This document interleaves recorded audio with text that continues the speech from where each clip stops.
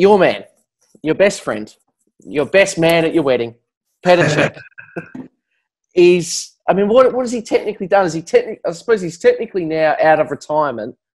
And what would he be? Is he fourth choice keeper, or is he just hanging around in case something happens? Or what's the go?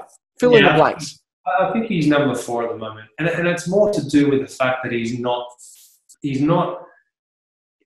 training, he's doing all that sort of stuff, but he's not actively looking to play in that team. Because, and the thing is, I spoke to him 2 weeks ago, and we were talking all about lots of different things, talking about Mendy as a goalkeeper, Kepa, and himself training.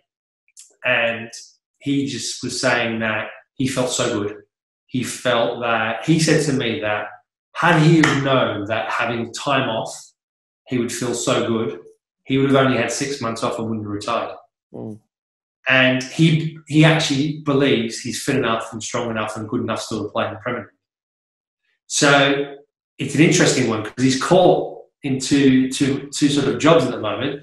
And at the moment, Chelsea is obviously there as a sporting director, head of high performance, and that's his number 1 role. But I wouldn't be surprised if an opportunity came along that was of interest to him. I wouldn't be surprised if we saw Petr Cech coming back out of retirement and playing somewhere elsewhere. So you're saying not just appear randomly in a Carabao Cup game for Chelsea? You think maybe? Yes. Ooh. Yes, I wouldn't be surprised. Jeepers. I mean, it wouldn't be a shock to me at all. So I'm not saying it's going to happen, but it would not be a shock to me if that happened. Where's his level, do you think, then, in that case, if he was to come back?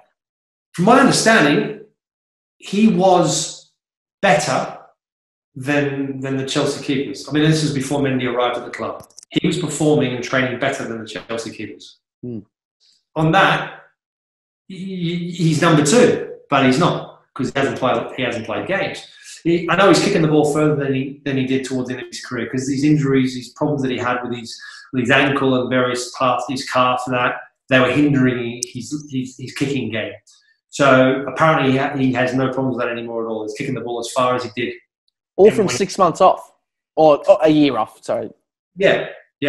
So he's been working hard. He's been playing ice hockey in goal, or goal in goal for playing ice hockey. He's been doing lots of other fitness stuff, keeping very, very fit, doing lots of gym work. And he is, now you see, the last couple of weeks, he's been training with Chelsea on the football pitch. So what goes on there? Do they have to rejig his contract? I don't think so. I think he's on a non-contractual contract, non-paying contract, I think, because he's being paid to do the sporting director role. Yeah. I think that may all change that if he had to play. Yeah, then it becomes a pay-by-play kind Possibly. of contract. Yeah. Fascinating. So then, okay, if Mendy's injured for a cup game, do you start Kepa or do you start Cech? I think he has to play Kepa because if he doesn't, it'll kill him. Yeah. And they've got to seriously consider the financial investment in him. What do they do with him if they don't play him, and then all of a sudden he becomes number 2 or number 3, behind Petr Cech? That is pretty low.